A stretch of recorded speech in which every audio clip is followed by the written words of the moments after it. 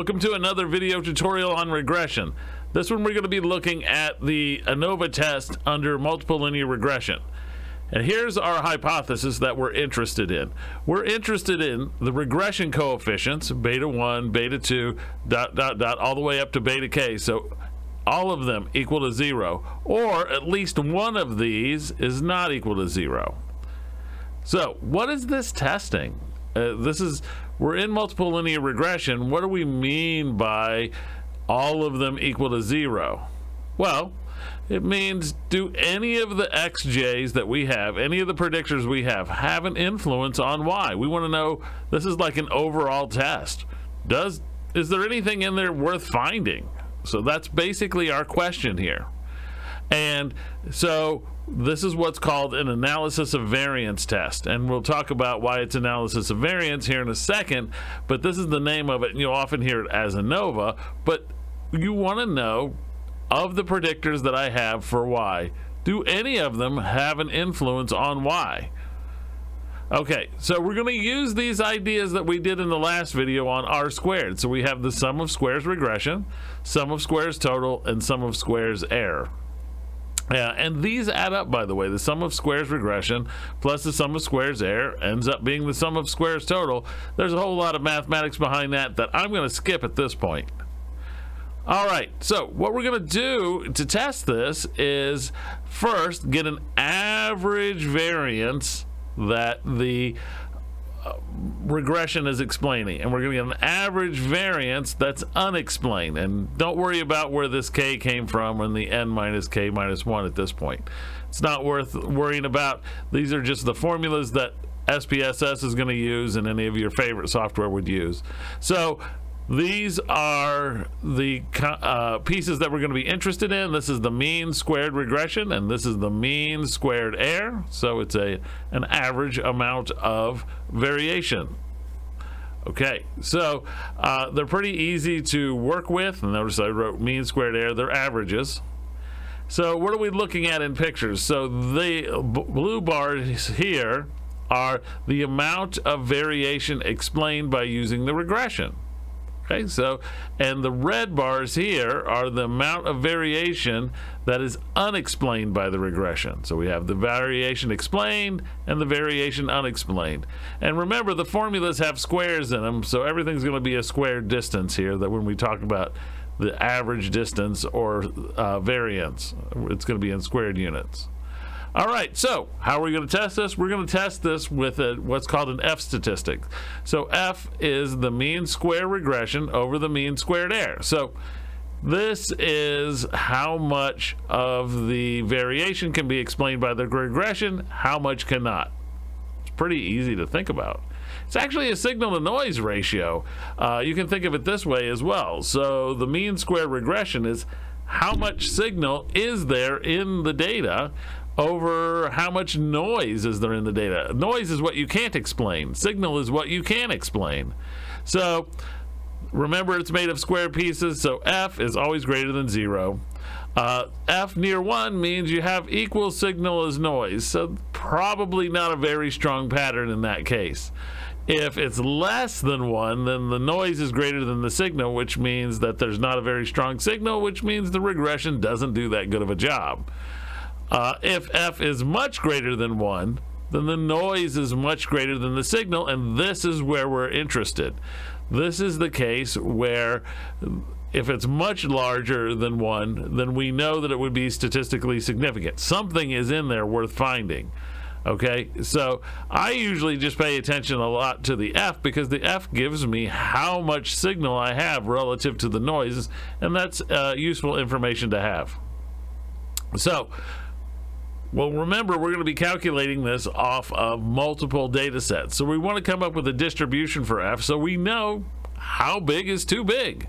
How much is bigger, right? This F greater than, much greater than 1 is big enough. Is 5 big enough? Is 10 big enough? Is 2 big enough? We don't know. So we want to come up with a distribution.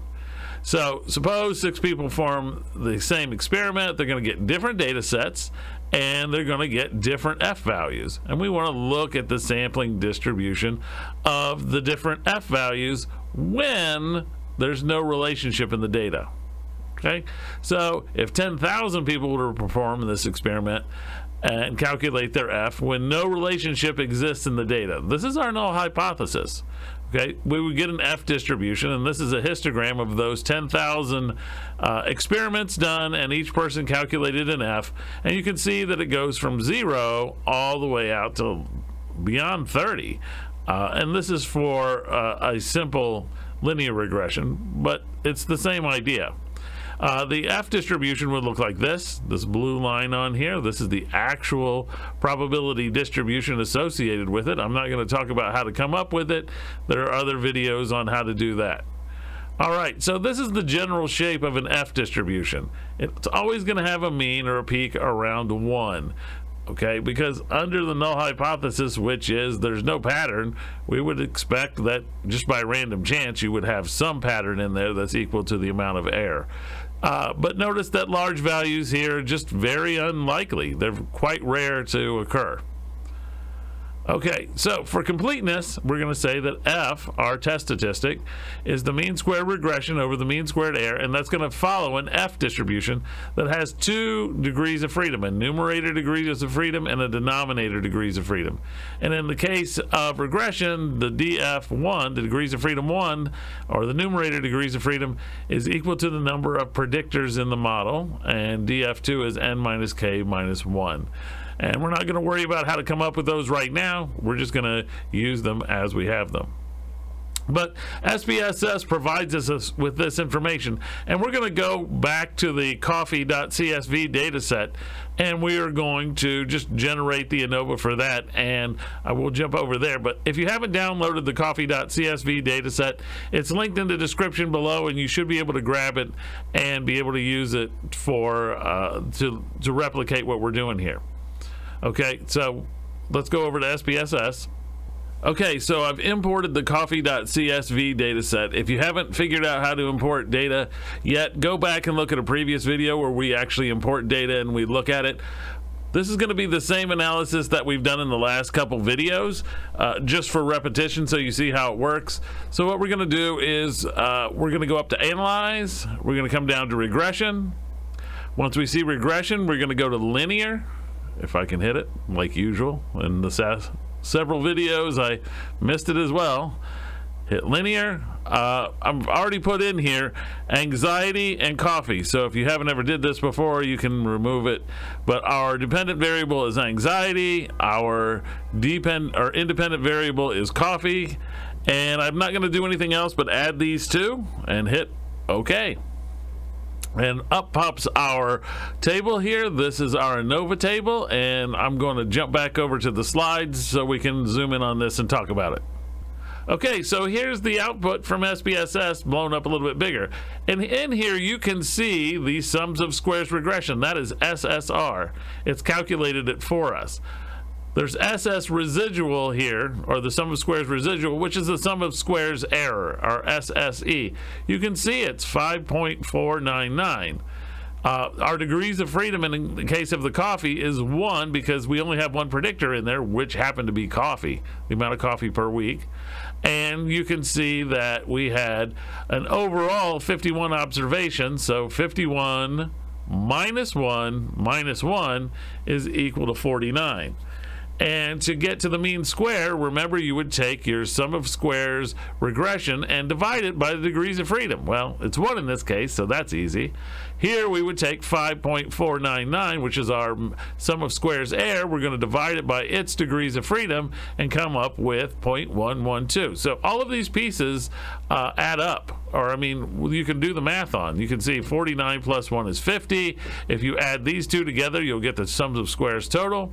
And if we take our 73.948, which is our mean squared regression, and divide it by our mean squared error of 0.112, we will get 658.968. Now remember, the F distribution is centered around 1. This is ridiculously bigger than 1, so we shouldn't be surprised that we get a significance level of less than 0.001. Okay, so this gives us the ability to test our hypothesis with this p-value, and what we would say is that based on this, we are pretty sure that there is some variable in the model that is useful, and in this case there's only one variable in the model, which is coffee.